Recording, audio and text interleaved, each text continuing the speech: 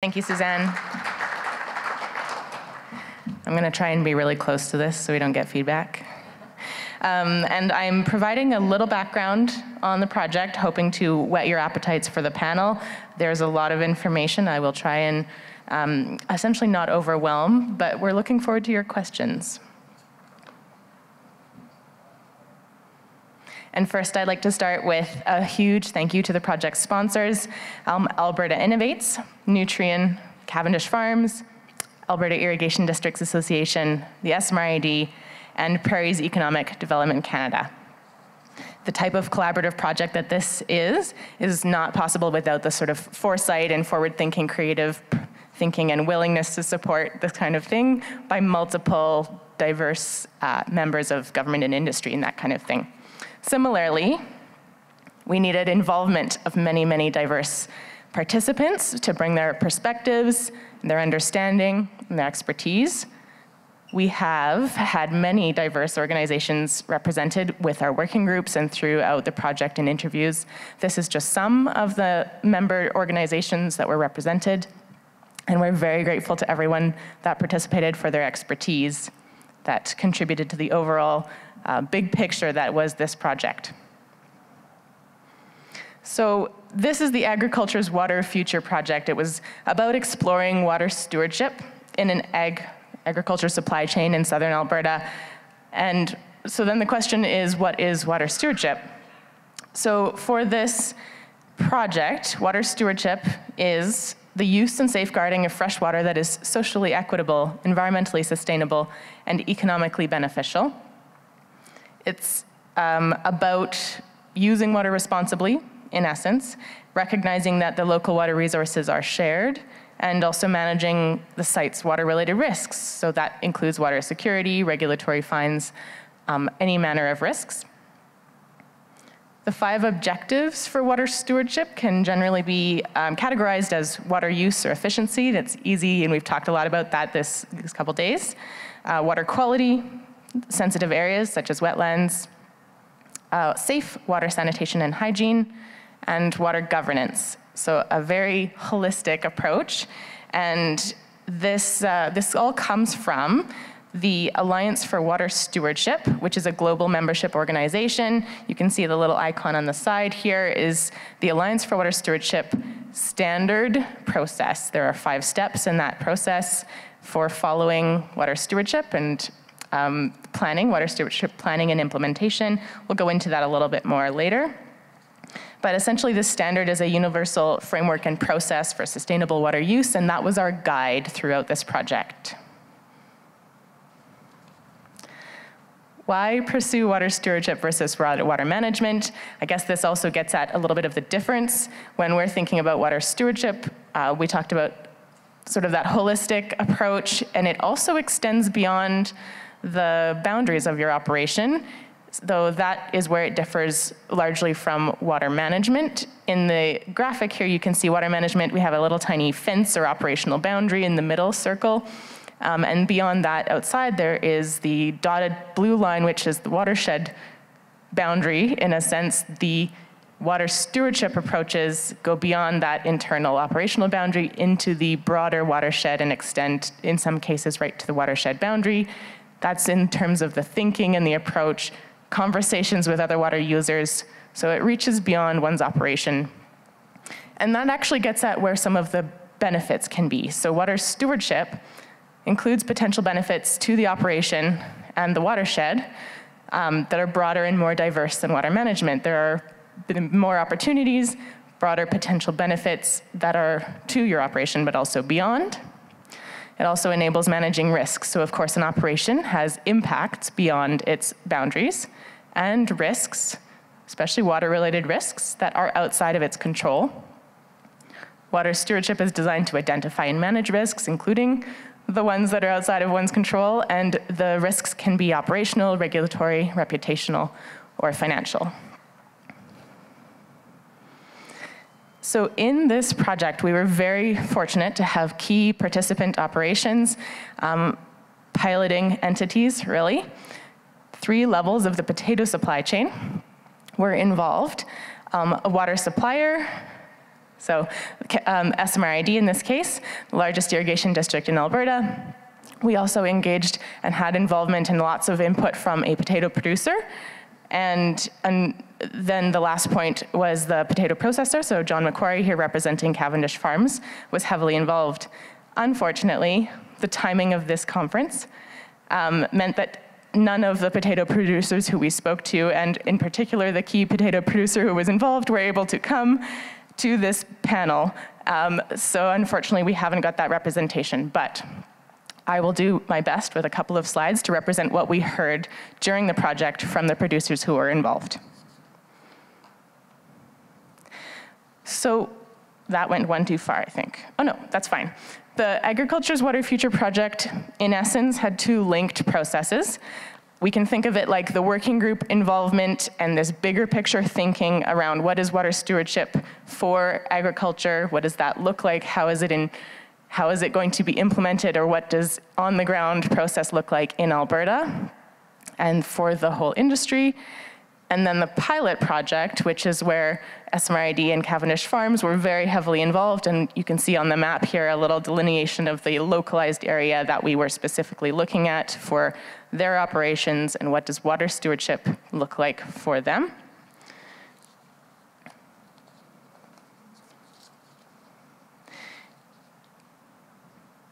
The water stewardship process, I touched on this before with the Alliance for Water Stewardship standard, that was our guide. Here we see step 1, step 2, step 3, step 4, and step 5 are in colored boxes.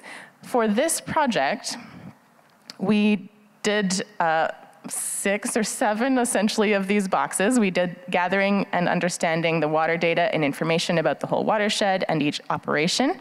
We assessed risks and challenges and opportunities with the individual operators and with the big working group to gather as much input and perspectives as possible. We identified and engaged stakeholders, and stakeholder engagement is a very key aspect of water stewardship and differs from water management.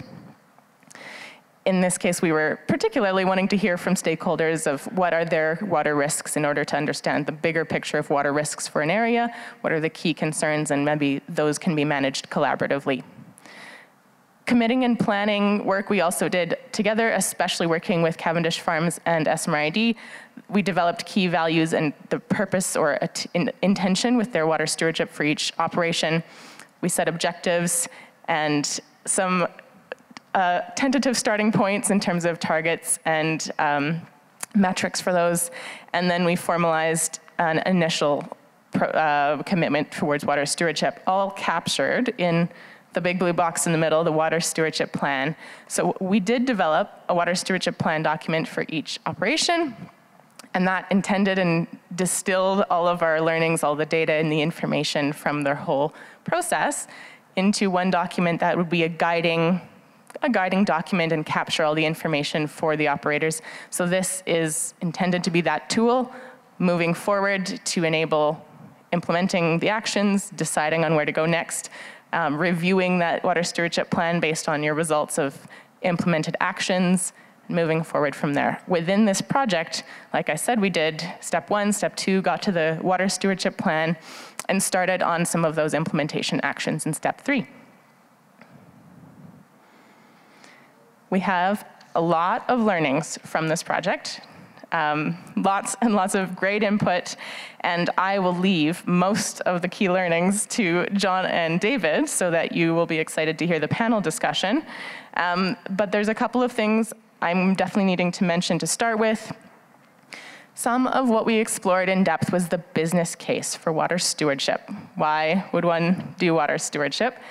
And we tried to get at this in a couple of different ways. Some of those key learnings were the business case is going to be company specific. The costs or benefit analysis would be very specific for a water stewardship action. Those would be determined by different factors for an operation. As well, preemptive action, we talked a lot about getting ahead of upcoming or increasing requirements or demands or reporting expectations from a buyer. That kind of thing is preemptive action. It's a bit hard to quantify.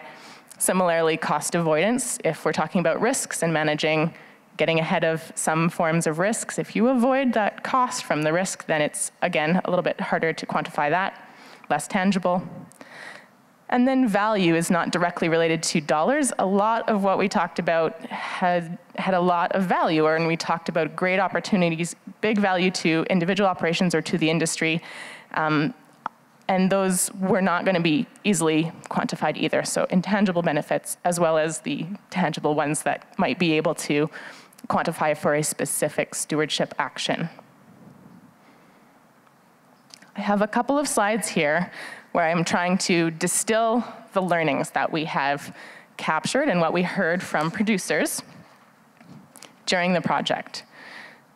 A key theme from producers that we heard was a general sort of lack of recognition of what stewardship is and sustainability and what best management practices are already being done. If there's lots that's already being done, we've heard a lot about that these last couple days, and those are not being recognized or acknowledged or credited in some way. That's certainly not very encouraging for anyone to do more. So this, of course, includes things like public or governments celebrating the industry. That also goes to the recognition, retailers marketing, or cost recovery and compensation for activities that have already been done. One category of feedback that we heard was to do with the current requirements. Documentation and meeting sustainability-related reporting requirements is already onerous. Potatoes are the most demanding crop, my understanding, here in Alberta in terms of documentation. And we also heard not interested in doing more audits. The overall language and messaging in the industry, we heard a few different things around this, depending on the messaging or where that's coming from, lack of understanding of actual agriculture on the ground and practices today.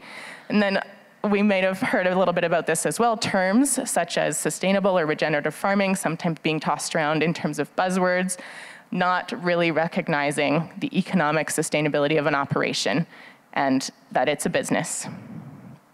There's frustration in terms of messaging or optics from some companies, the rollout of messaging around what is sustainable or regenerative agriculture, what that means, and implying that the farmers don't know what they're doing, the company's helping them.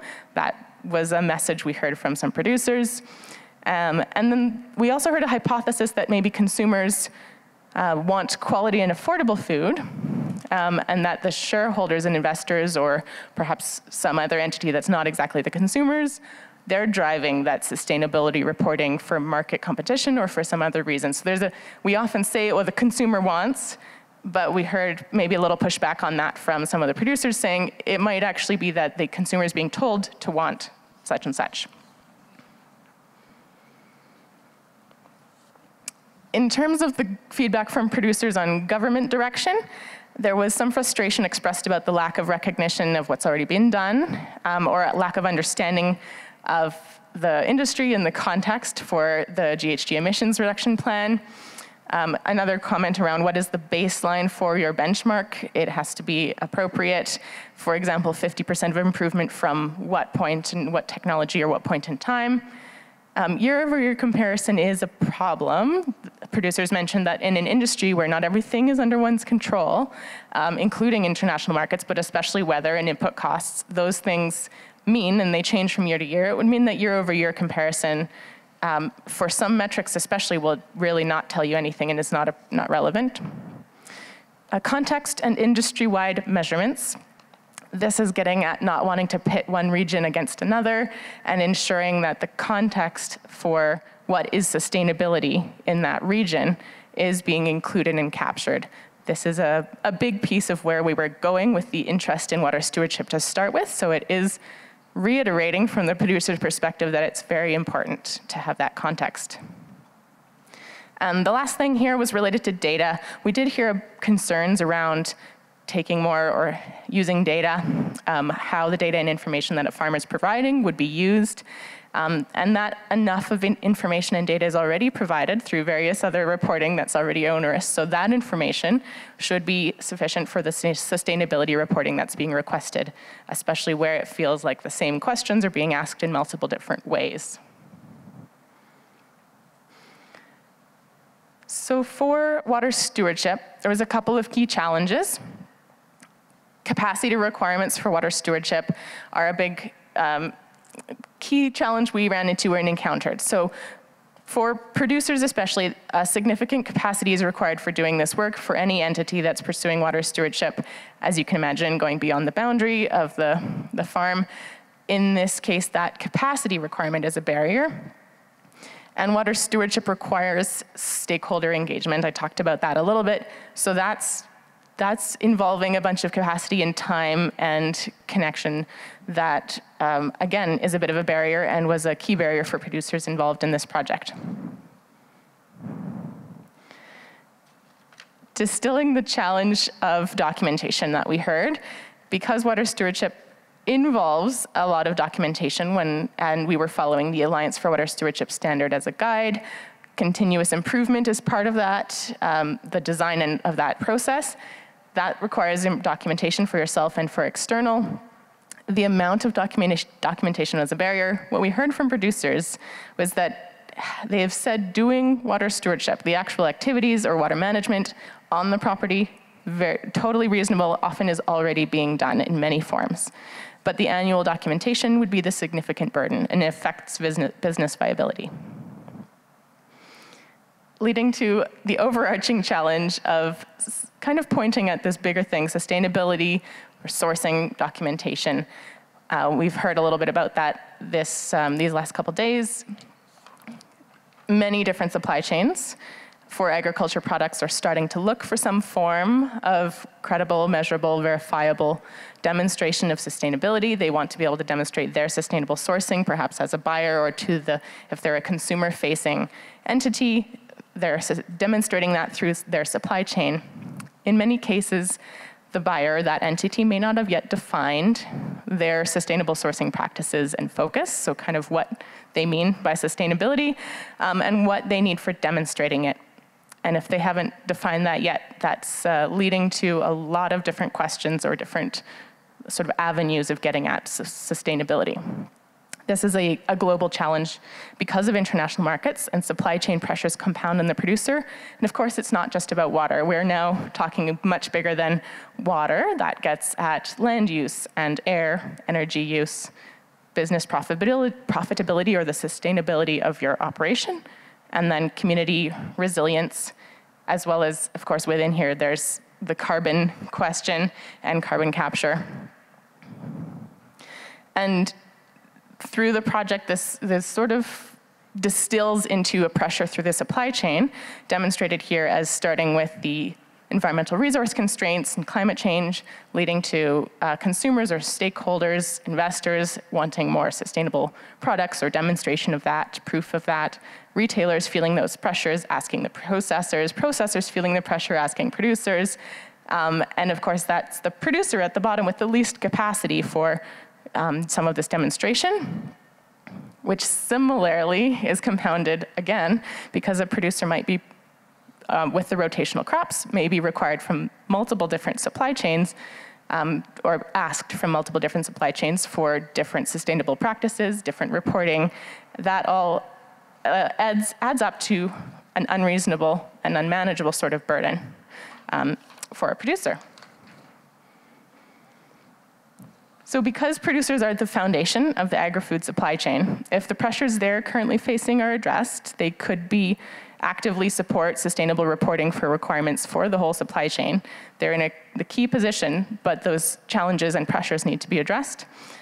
We have identified cost recovery as one of the key opportunities. There's an interest in some established precedent for cost recovery or compensation, which would be going through the supply chain for verified sustainable practices. So for example, with verified sustainable beef in the beef industry. And combined reporting requirements would be another sort of obvious thing. We just looked at the graphic where the 3 supply chains might be requiring different things.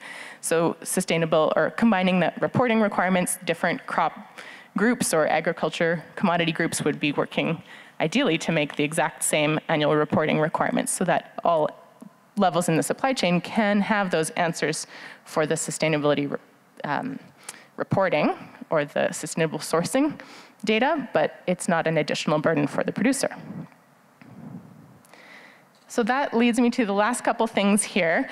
our project ran through all of that process and landed on recognizing, well, what could that potential one tool combined reporting be?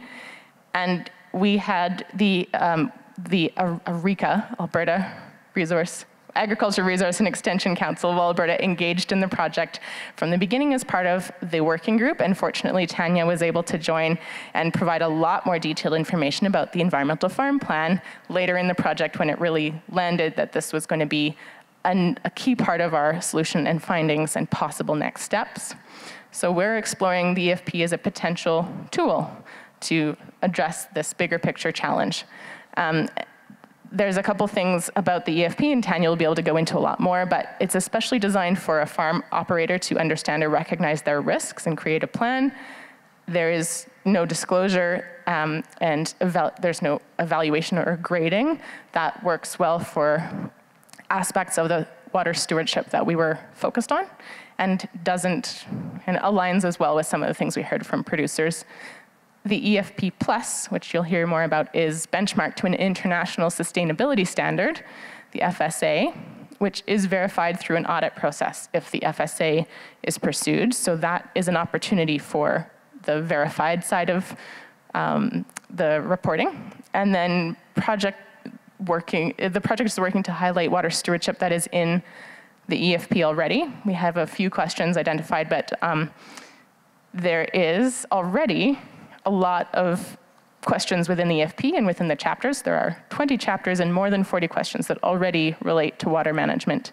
And that's just the current, I think this is actually even the previous version of the EFP, which I was looking at when I went through online. So that aligns very well with water stewardship already. So overall, conclusions from our project work were that water stewardship is one part of a bigger focus on responsible resource use. All points in the supply chain, so processors, producers, suppliers, et cetera, they're hearing these kinds of questions about credible and measurable representation or demonstration of sustainable sourcing, and the cost recovery and combining reporting requirements are two core solution opportunities that would sort of overcome barriers that producers are currently facing. And the opportunity for collaboration between all points in the agri-food and supply chain is really key. Some of this is already being leveraged by groups in the sector that have been working with us, and we've been connecting and understanding what their work is doing. You'll hear more about that, I think, from John. And essentially, water stewardship planning was valuable for John and David. They'll be able to talk to more detail on that.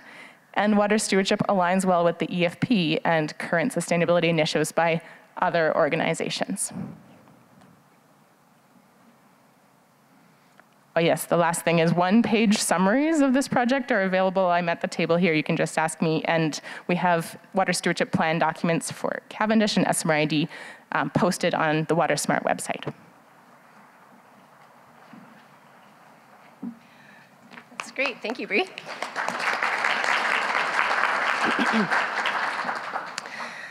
I'm going to now lead a discussion by posing some questions to the panel that have been prepared beforehand, and we will make room for your questions towards the end of our time slot. So I would like to begin by asking David, what motivated your organization to consider participation in the pilot project? Is this on? Oh, it is. Okay.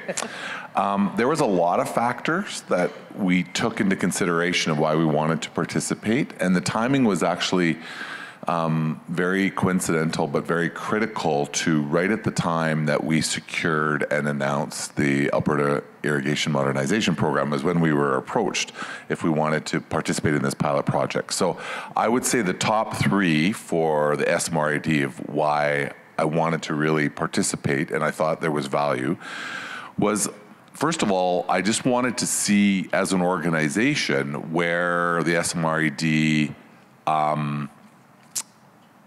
where we were already at from a water stewardship level as compared to this international standard that I wasn't aware of until I was approached to do this pilot. I didn't realize about the AWS, and I was very curious just to see from a benchmarking perspective, were we halfway there, were we kind of there, where we had miles to go, so I was quite interested to see that. The second one was I thought it was very important for us as a supplier to just participate in this kind of initiative. I think it's kind of our responsibility to help promote and further the efforts of just agriculture in Canada, but for particularly Southern Alberta, and it just lended that it was the right thing for us to want to participate in something like that. One of our core values at the SMR AIDA is do the right thing, and I thought this was doing the right thing, was to participate. And then finally, and this is kind of coming back to that timing of the announcement of AIM, was as soon as the AIM program was announced, there was some expressed concerns by certain organizations that maybe irrigation expansion in Alberta was not the best thing for water resources. And I thought that was a very valid concern, and I thought this was a way for the irrigation districts who were, and obviously we were one of them, participating in that program to show that we take water stewardship very seriously. It's important to all of our mandates of what we're trying to do. And so I thought this was a way to kind of formalize a way of reviewing it and then being able to demonstrate what districts are doing. So that's great, thank you. John, I'd like to ask you the same question. Why did Cavendish Farms want to get involved in this project? Yes, and thank you, and really glad to be here today. And for me to answer that question, first of all, I need to tell you a little bit about our organization. So Cavendish Farms is part of the Irving group of companies, headquartered in New Brunswick, and we have sister companies in the shipbuilding business, in forestry, from producing trees, to producing lumber, to producing pulp, paper, value-added tissue, to transportation. We're a very integrated company.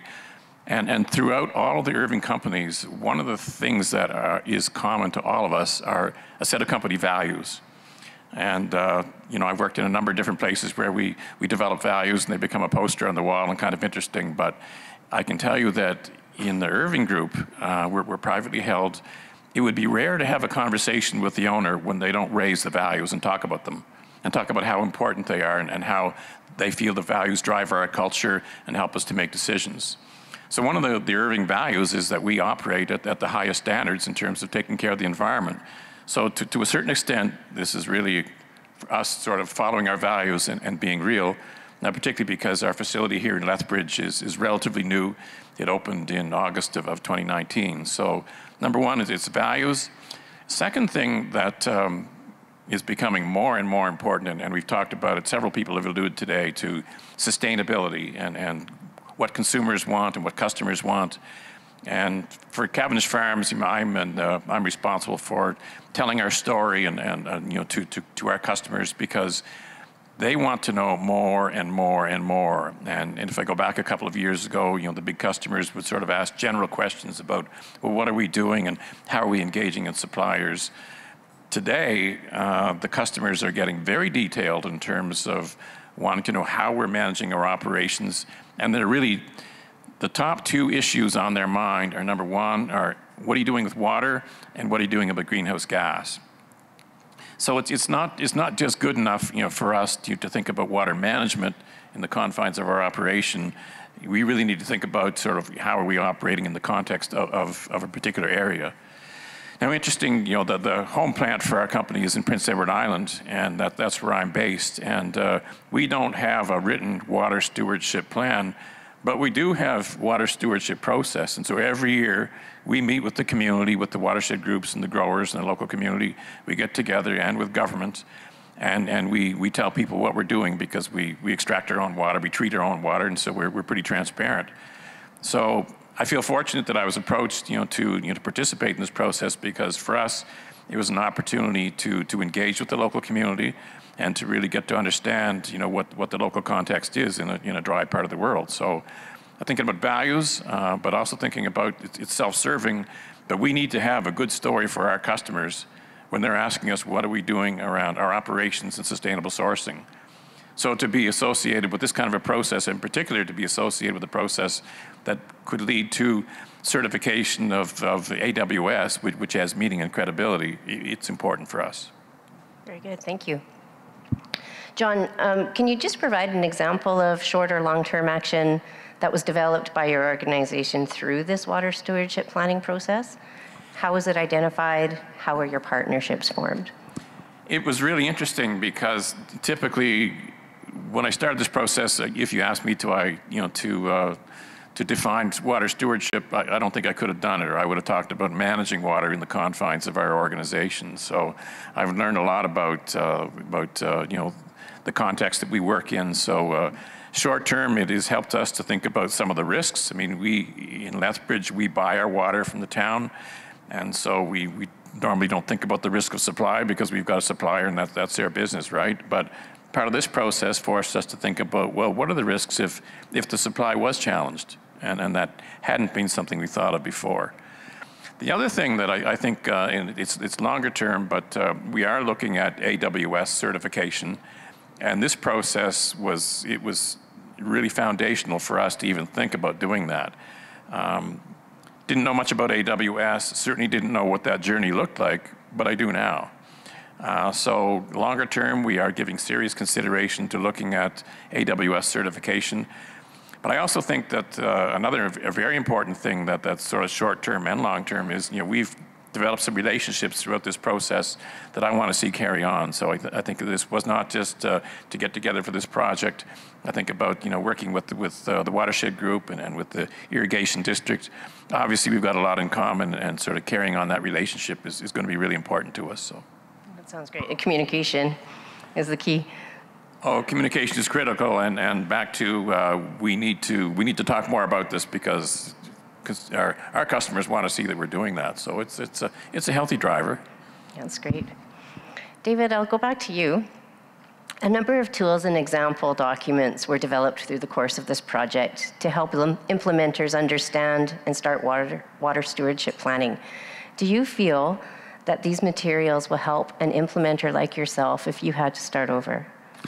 Absolutely. Obviously, if any of the other IDs or any kind of entity that wants to looking at what they want to look at, where they're at benchmarking for water stewardship or seriously thinking about wanting to go for the certification, I think because we did this pilot project, I know for ourselves that I can go back now for my organization, a big takeaway was we developed a risk matrix and then basically an initiative to have an action plan. So now we've identified short, medium, and long-term things that we would think we could like to implement. We may not be able to get to all of them, but I really like the fact because those will line up very well and I can use those as a basis to look at my overall strategic planning for the organization, because I think a lot of them will fit to a lot of the things we wanted to do, but now this process helped us articulate them very concretely, and now we can specifically say, okay, based on how we've ranked short, medium, and long-term, now let's figure out what resources, how we want to do it, which ones in which order, all those kind of things. So I found that very helpful for us.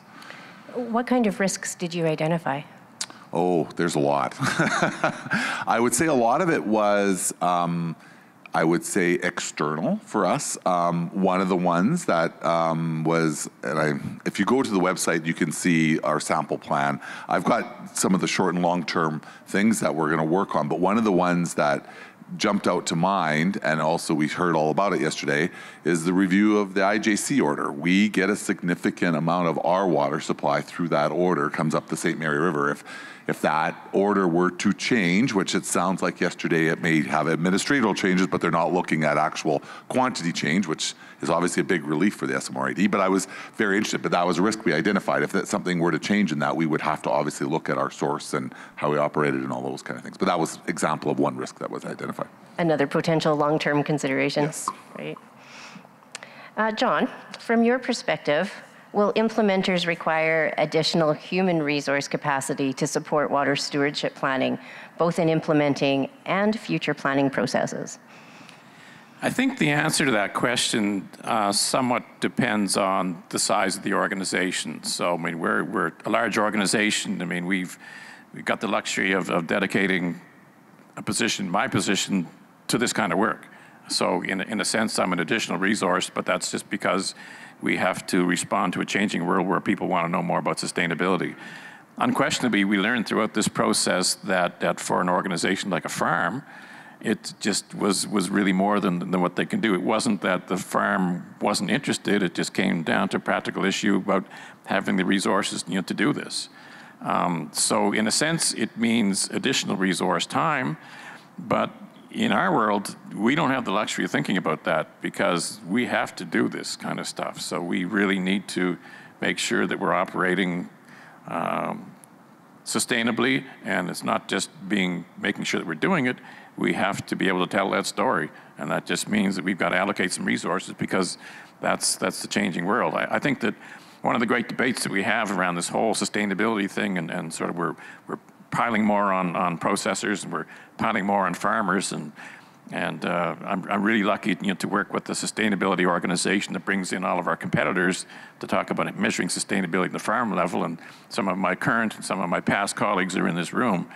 But we've often had discussions about, well, who's going to pay for all this, because it does mean extra work, and we don't have the answer to that question yet, but it's something that's certainly in the back of our mind. But yeah, it's extra work, but we have to do it, but it's also the right thing to do. So. Great, thank you. Tanya, the next question's for you. Can you provide a brief overview of the Alberta Environmental Farm Plan and the Environmental Farm Plan Plus, and how they might be well positioned in recognizing the challenges identified by producers to meet buyers' needs for reporting? Thanks for that question. The Environmental Farm Plan is a voluntary whole farm self-assessment tool that helps producers identify the risks on their farms and then develop plans to mitigate those risks. The plan was actually originally developed by farmers for farmers in Alberta under ERICA. There is a farmer-led producer board, and there's a stakeholder committee that guides the EFP as well. So we're quite connected on the ground to the producers. The EFP Plus is an EFP workbook that's been benchmarked to an international standard, the Farm Sustainability Assessment out of the Sustainable Agricultural Initiative. And by completing that EFP workbook, which is the EFP plus just a few more questions, the producer automatically receives credit for completing that FSA questionnaire. And those questions are mapped in the background, so they get an EFP as well as the credit for completing the FSA questionnaire. The actual information is kept confidential, and producers can choose what they do with it. There is a report, and again, the producer is the director on that information, and the EFP certificate can provide them with other options as well. And the EFP is a key delivery mechanism to achieve environmental outcomes for sustainable sourcing, and a proactive way for producers to demonstrate their environmental stewardship as well as document it. And if we think about the AWS that's been talked about, that could be very similar to the international standard, in which case we would be mapping those AWS criteria in the background with the EFP. So. And are the reports that you're speaking of the same kind of reporting that Brie mentioned in her presentation about the duplication of reporting operations statistics? Yes. The Environmental Farm Plan, in the end, you end up developing an action plan, which is basically any risks that might exist on your farm. You have a plan, and the producer can implement that into the future if they choose. The other documentation would just be delivered at the end of the EFP, and it would outline whatever questions are required either by your SAI, FSA report, or say an AWS report. Great, thank you. The next question is also for you. In your experience in working with producers across the province, do you think this approach will have the potential to offer value and benefits to producers in all crop sector value chains? Is this approach more suited to some types of crops than others? Absolutely. I think the EFP has benefits to all producers across Alberta. Again, it's a whole farm assessment. But there are producers because it allows, benefits because it allows producers to demonstrate their environmental stewardship. It allows them to understand and identify their and reduce their environmental risks. It's useful as a planning tool into the future. It provides that sustainable sourcing market access to some buyers. It can reduce costs and increase efficiency, as well as in some cases, it does allow for access to funding. I think the biggest thing about the Alberta Environmental Farm Plan that would be beneficial to all producers is that it's adaptable and flexible. And in 2015, we went from a 3-inch binder to an online program.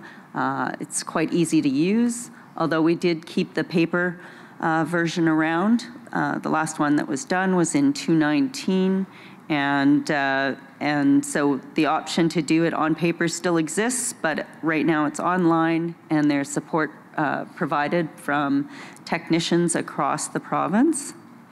And then, as mentioned, it's specifically designed for Alberta farmers and can be adapted to any operation. So you get to select the chapters that are applicable on your farm, and grain farmers, dairy farmers, horticulture producers, and irrigation sector are all covered within the plan. And if you look at something like the rotation list that was in the last presentation of potatoes, wheat, sugar beets, and then barley, the EFP would cover all of those. And if that producer were doing that, potatoes requires an EFP because McCain's requires an EFP. And then the sugar beet growers are looking at going for gold under the international standard of the SAI FSA, so that in doing the EFP, they would get both their EFP certificate for their potatoes as well as their certification for their SAI FSA criteria. Yeah, sounds great, very helpful. Yes. We have a couple of more questions before we open the floor. John, do you see or hear interest in collective sustainability reporting in other organizations in the agricultural industry? If so, what are some of your general observations with respect to sustainability and stewardship that is being done in more than one area of the industry? The whole topic of sustainability reporting, it's getting more complicated. It really is, and I think the challenge for us, first of all, is to not just think about how we're going to respond to all of these questions coming at us, but how can we be a little bit proactive and put together a sustainability story at the grassroots level, which is what we're trying to do in potatoes, so that we can tell a story in a way that's meaningful. And I listen to, you think about the Alberta EFP, and you think about, in the potato world, we've got our own sustainability tool.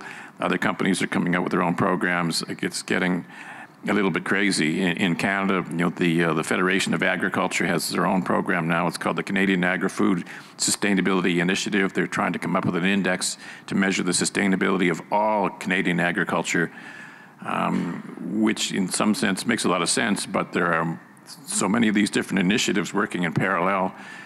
Somehow it would be neat if we could figure out how to work together, because what we don't want to do is to make lives of farmers more miserable than we already are, because the demands for more information is going up, and then auditing and things like that. It's getting complicated. So the more we can consolidate, the more that we can work together, the more that we can recognize other initiatives without doing our own, the better off we're going to be. It's a challenge. Thank you. And Brie, what were some of the barriers identified that made it challenging for producers to participate in this water stewardship process? So largely they were to do with the fact that the work is already being done, but the need for the documentation itself isn't exactly there. So the specific requirement for water stewardship plan is not being requested by any of the buyers or entities. The amount of effort and time involved to do a water stewardship plan wasn't therefore going to be an economically reasonable decision for the farm operation. So the involvement and lots of input and advice was enormously valuable for the project, and the plan itself was not going to be valuable for the producer from their perspective. So that was a barrier for the specific water stewardship plan document. That being said, we're seeing the need to walk a line where when the water stewardship is already being done, especially lots of water management practices already being done on the farm, we'll need to be able to recognize that. There are as many requests and interest in being able to acknowledge and document and give credit for that, but it requires the documentation. So we're seeing both sort of sides of this and trying to find what will be the appropriate way to compensate a producer for the time required to do the documentation. Great, thank you. We have about 10 minutes for questions from the floor, so please come up to the microphones and ask away.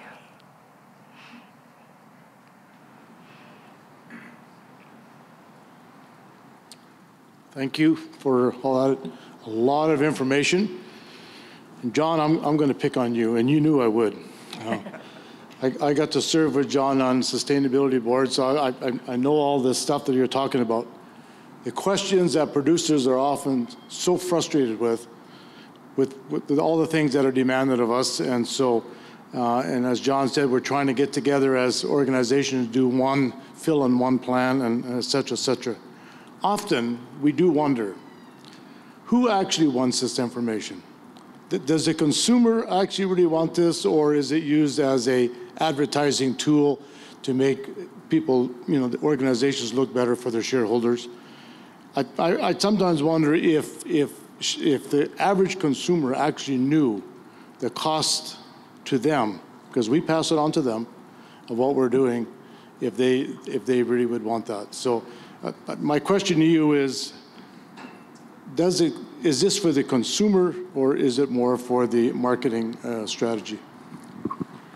Yeah, fair ball, Mike. You warned me you were going to stick it to me, and I'm not going to embarrass you, but what I want to say is that Mike was a key participant on our Canada-U.S. Potato Sustainability Initiative, and now it's called the Potato Sustainability Alliance. And Mike was one of those farmers that always showed up and always participated and always respected that. So I just want to publicly say thanks, Mike. That was your participation was recognized. It's my opinion only. It's not based on fact, but I'm not convinced that consumers really want this information. I don't think they're driving it as much as some people tell us that they want all this information. I think that particularly in a time like this, during hyperinflation, when people are going to buy their food, they're probably more interested in the price than they are about the sustainability factors behind it.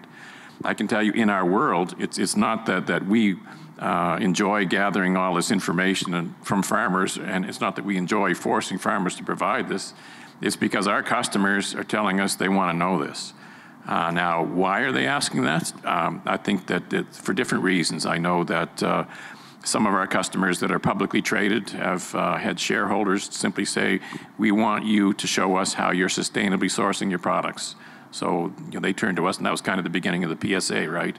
I know that for companies that have to go for credit, their creditors are forcing them to define their sustainability situation and what they're doing in their operations and what they're sourcing. And there's no question that sort of sustainability reporting is a marketing tool, and some companies are using their sustainability stories as a way to differentiate themselves. Like in our world, we often talk about greenwashing, which is just an example of companies maybe telling a story that's less real than what's going on in actual operations. But I can also tell you that that's evolving too, and that even in our company, privately held, we're moving to do something called ESG reporting, which stands for Environment, Social, and Governance, and it's all driven by data. So the days of just telling stories are kind of gone, and we're moving towards more data-driven verification of sustainability stuff. But Mike, I don't think it's the consumers. I think it's a myriad of people. It's certainly our customers. It's certainly creditors. And I would also say that even government, is trying to think about, well, how can, if we're going to help agriculture, we want to know that it's on a certain track. So it's a great question and a complicated one, but I'm not convinced it's a consumer. Did that kind of answer your question, Mike?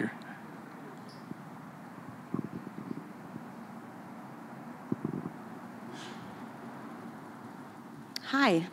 I have two questions.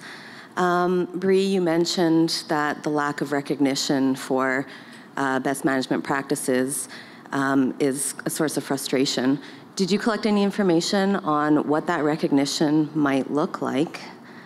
And my other question was around the environmental farm plan. I don't think it's not a new tool. I remember doing one in college many years ago. At that time, I think it was initiated by the Natural Resources Conservation Board. Maybe I'm mistaken. Was there financial assistance available at one time for farmers to implement these plans? And I guess I'm wondering what sort of financial assistance might be available today. Thank you. Thank you, Nicole. Honestly, we didn't get into the details of what that recognition should look like. It felt to me when I was hearing producer perspectives that the sense of not having the recognition was kind of coming from a lot of ways, and maybe even more so because of the inundation of questions and like, are you doing this practice? Or you should do this as better practice, or academia is saying this is a better practice. So I think it's the flip side of hearing a lot of you should do things differently, and therefore my sense was the recognition or celebration wasn't being heard to balance that, maybe. Thanks for that question. I don't think there's ever been an environmental farm plan that's been driven by NRCB, so I think we've been in place since 2003. It was a Part 9 company for a while. It went back to the government in 2019. In 2013, Erica was signed on as the delivery agent of the environmental farm plan. So there is financial support once you complete an EFP, and those are particular programs that are usually run through our funding programs and grants through the Alberta government. Previously it was for things like petroleum tanks. That no longer exists. However, my understanding is there will be funding based on environmental farm plan completion certificates in the upcoming Sustainable Canadian Agricultural Partnership that's coming in April. There are no longer any programs right now that are taking applications in right now until they get that new grant completed. Did I answer all your questions? Okay, thank you. Anybody else? How about we just finish with one last question? We'll open it up. Did somebody else have a question? Mark, did you want to jump in on responding to Nicole's question? I'm sorry, I stepped out. Okay. Okay. I'll just open it up to any or all of you. What is the biggest learning your organization is taking away from this project or process?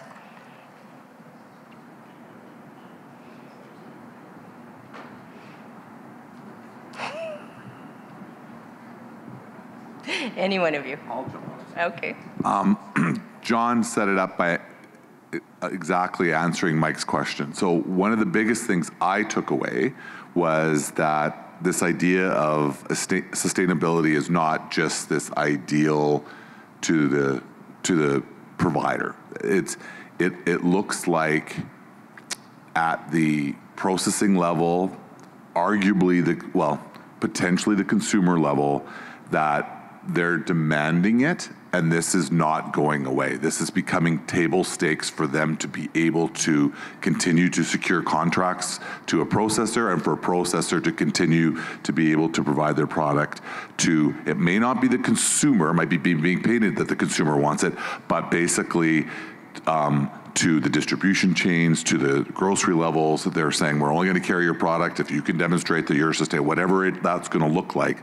I think that wave is coming and it's not going away. And John, obviously I'm glad to hear Cavendish do it, but I've seen it everywhere that ESG is, and it's not just that you should, it's the right thing to do, it's going to become reporting. Every publicly traded organization, their boards are saying this is a component of what we're going to show that we're doing.